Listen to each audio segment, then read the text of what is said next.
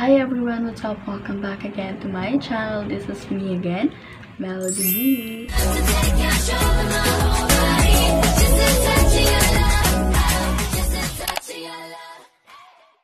So for today's video, ito pong gagawin ko ay DIY siya, as you can see sa ating title box, kasi requested po ito ni Ate Franchescka. And siya yung nagsusupply sa akin ng mga scrunchies, and nakita niya siguro sa video ko doon sa small business Chuchu Kimberlu, basta yun, na nagpack ako ng orders na ang gamit ko na pampackaging is yung plastic cover. So, tuturuan ko kayo kung paano ko yun ginawa, kasi nire-request niya ate, and sana magustuhan niyo din. And sa mga nagbi-business dyan na walang pang-packaging, so ito, very affordable siya. And bago tayo magsimula doon sa pinakang paggawa ng DIY plastic cover for packaging, ipapakita ko muna sa inyo yung mga kakailanganin natin. So ito, syempre, yung plastic cover natin. So hindi ko alam, parang 15 pesos lang to or 18 pesos. Isang yard na siya. Ayan, isang yard siya. Ayan. Kailangan natin, syempre, ng gunting, ng pwedeng pamputol, and then kailangan natin ng tape. Ayan, ito, 6 pesos lang po ito. Tapos, ruler. Okay lang naman kahit wala kayong ruler, pero ito kasi yung panukat natin, kung gaano kalaki yung gagawin natin. So, ayun. So, ito lang yung gagamitin natin. So, ito, meron ako nito, tapos ito dito sa bahay. So, ang binili ko na lang is itong plastic cover and then itong tape. So, bale, 15 to yata, or 18. Pero parang 15 lang. 15 plus 6 is equal to 21 pesos. So, sa business nyo, ima-minus nyo yung nagastos nyo na for packaging para ma-solve nyo kung magkano talaga yung kikitain nyo kasama itong pagbili nyo ng pang-package nyo. So, without further ado, let's get on to the video. So, ayun guys, sana nakikita niyo ako. So, hindi ko na ipapakita yung mukha ko mamaya. So, yung ginagawa ko na lang, dito na lang kayo tumingin. And sana magustuhan niya, okay? Okay. So, ang una natin gagawin, tatanggalin natin to. Syempre. And then, ayan.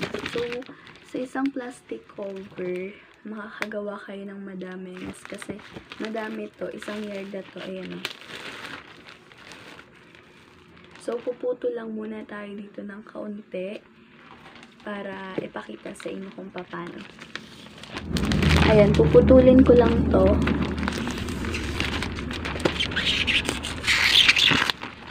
Diba? So, madami pang tira. So, ang gagawin natin, ititiklop natin siya ng isang tiklop.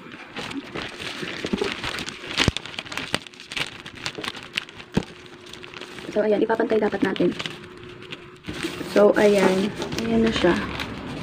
So, pagkatapos natin tiklopin ng isa, igugupitin natin to.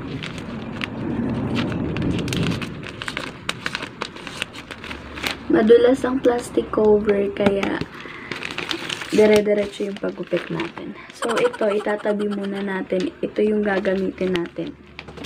Ang gagawin nyo, isusukat nyo po kung gaano kalaki yung gagawin yung pang-package. So, ayun. Hanggang dito tayo sa 10. So, lalagyan natin siya ng mark 10 inches. And then, eto. Gugupit natin siya papunta doon. So, hanapin nyo lang po yung minarkahan nyo. Tapos, iganto nyo. Ayan. So, ayan. Pagkatapos nyo pong tupiin, pwede nyo na siyang gupitin.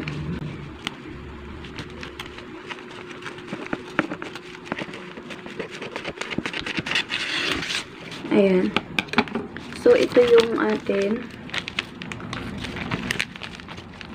So, ito, itabi muna natin ito. Tapos, ito na yung gagamitin natin. And then, pagkatapos po nito, ang gagawin nyo, ititiklop nyo ulit siya ng ganito.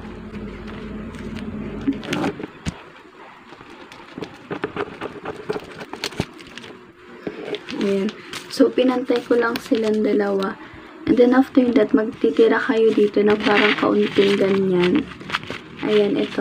Ito medyo baba-baba ng konti. Tapos, itong nasa dulo, ititiklop nyo po ng ganito. Ayan. Parang nagagawa lang din kayo ng paper craft. So, ito muna yung pot. Ito na yung tape natin. Hindi pa siya ubos, kaya ito muna gagamitin natin. So, kukuha kayo ng tape, kahit anong pandikit ang available dyan sa inyo. Okay na yan. Basta wag lang yung glue, kasi hindi siya magdidikit. So, ayan. Lalagyan natin siya ng tape. Pwede ring double-sided. Basta kung anong available sa inyo, tsaka kung ano yung gusto nyo. So, ako tape para mura lang. Ayan. Ito na siya. Medyo hindi siya pantay, kaya gugupitin natin. Ayan. So, ito, medyo pantay na siya.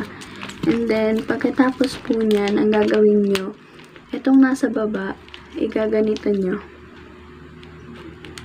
Ayan. Yung parang katulad lang din pag sa papel, pag magagawa kayo ng yung DIY din. Ayan, nakaganyan siya. So, tapos, itutupin mo siya ng ganito. Ayan, tutupin nyo ng ganito, pati itong nandito sa dulo. Pagkatapos, ganito na po yung itsura niya. Ayan. Lalagyan nyo na siya ng tape. Ayan siya, guys. So, tapos na. So, ayan na siya. So, ganyan lang po yan. Tapos, ilalak nyo siya dito na nakaganyan, or kayo na bahala mag-design. Hindi muna natin ng shredded paper. Ito.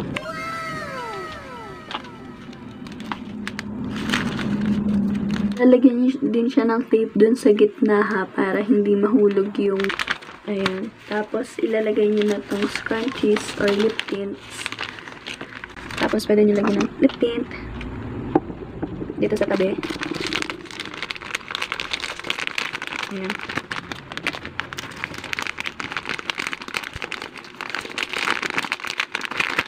Ayan. So, ganito siya.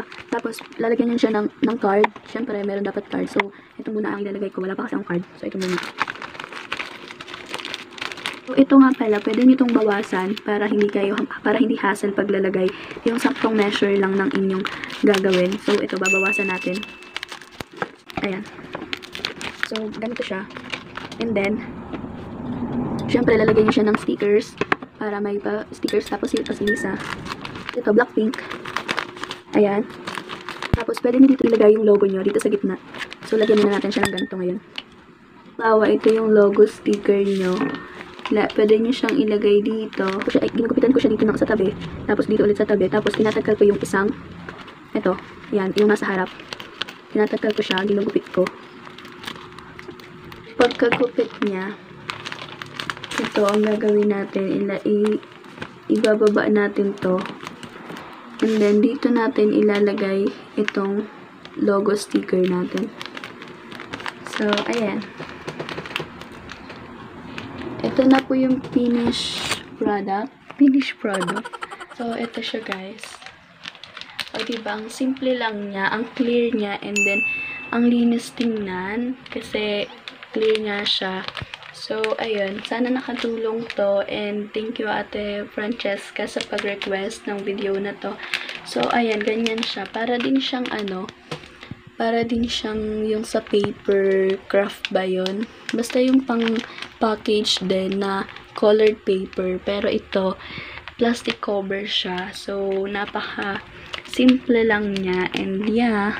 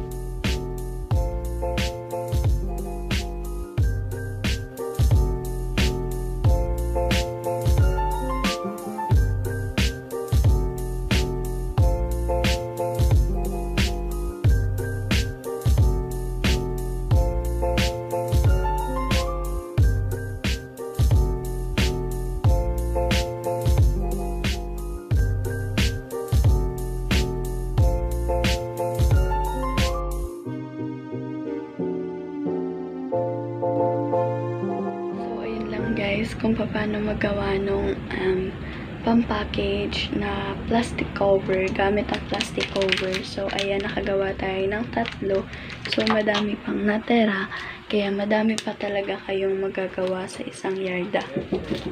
So, sana nakatulong ako sa inyo guys. And, kung meron pa kayong ipapagawa sa akin, comment down below. So, I hope you enjoyed this video, and if you did, don't forget to like, share, and subscribe to my channel. Click the notification bell so you will be updated every time I upload another video. Bye-bye. I hope you like it. Thank you, ate. So, shoutout pala kay Adrian De Vera. So, mag-subscribe kayo sa channel nila. Okay? Okay.